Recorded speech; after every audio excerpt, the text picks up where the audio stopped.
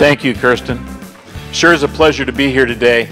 I'll tell you, I could hardly get to sleep last night in anticipation of coming to this meeting.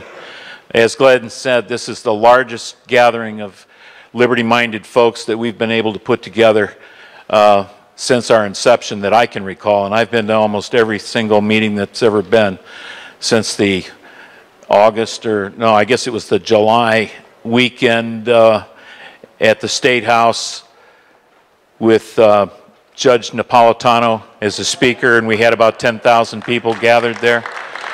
If you all remember that, that was an exciting day.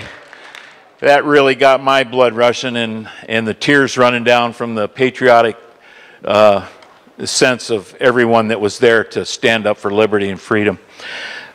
Just to take off a little bit, I'm just going to be a little short with you here, but to continue on with what Ted and John and everyone's been saying. Now that we get our candidates elected, my topic is meet your area candidates. Now, wherever you're located, the candidates that you supported, whether it's township trustees, your city council, your commissioners, your mayor, your state representative. Do we have Rick Geyer here? Rick Geyer. He ran in the 88th against, you might have all heard about this one, but Rex Damschroeder he ran his 4 terms and then he took off for a period of time, and then 2 terms back, this would have been his 3rd term in his 2nd cycle. We ran our Tea Party guy against him early on. I think that was in 2010, and he showed well. Bill Rayback was his name, but he still lost. Rex Damschroeder won again and then was reelected very easily in this last election, this primary. He failed to sign his petition to be a candidate.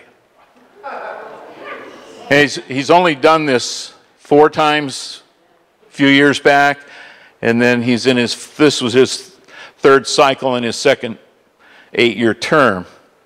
So that really opened the door, and Tom Z got on the phone to me the very next day and he said, "Jim, this guy, Rex Damschroeder, we got an open seat here. We got a write-in opportunity here."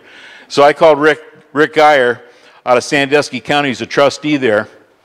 And he said, "I'll be right down there." And he got on the ballot.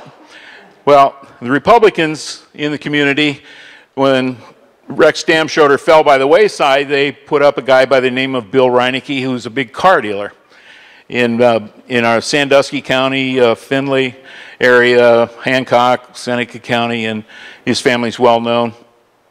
Well, and he had a lot of money behind him. He ran, jumped at the opportunity to run. Well, Rick Geyer was on there, so there was a 3-way write-in. But Rex Damschroeder couldn't run because he failed to meet the requirements for initially, he missed the cutoff date, whatever, because of not signing properly. So he put his wife's up. And of course that didn't stand well with anybody. Put your wife up. He would never let her speak, but she was going to be the candidate, and then the Central Committee was going to turn it over to him. She was going to turn it over to him formally. So anyway, well, needless to say, we did support Rex Damschroeder in his previous elections, and as a result, he came to our meetings. Our group meets twice a month, and every time there was a primary or general election, we would have our candidate nights and try to bring in our local candidates as well as our state representatives, and even we brought in Jim Jordan prior to him being our district congressman. And so we got to know the different people, and we actively sought out them to come and let them know who we were. And when you get involved in this political system, as we were all novices a few years back, we had to learn about what the system was about, and that's what we're still doing.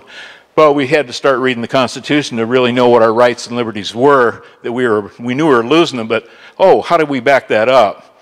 Well, anyway, we got directly involved.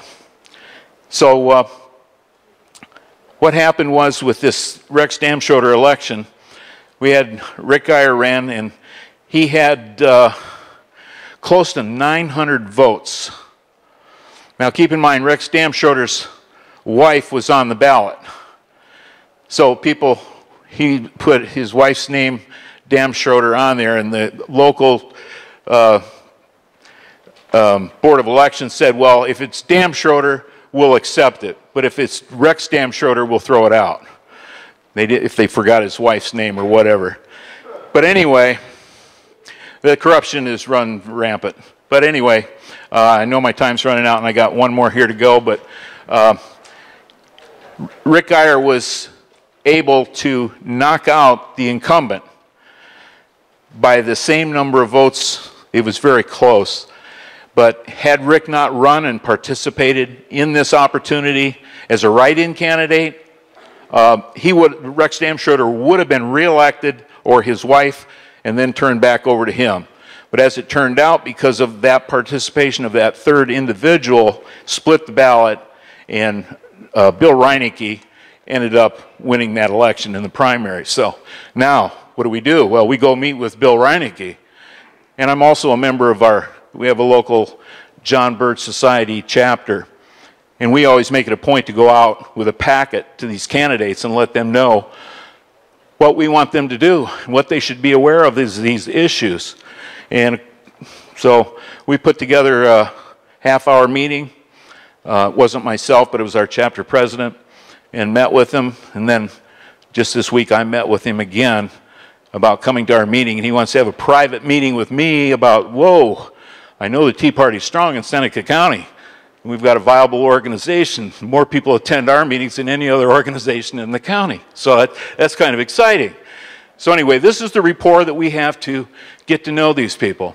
Well, just one example. I know I'm running a little short here, but one example was the Constitutional Convention, Balanced Budget Amendment that everybody might be familiar with.